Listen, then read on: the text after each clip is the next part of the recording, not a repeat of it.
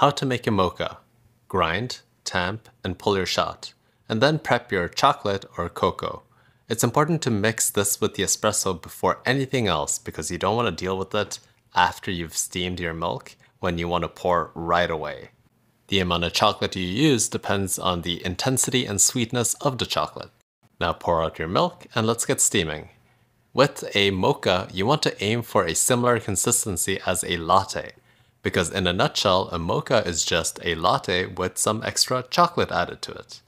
Once the milk has reached to its proper temp, add some cocoa powder if you have it, and let's begin the pour.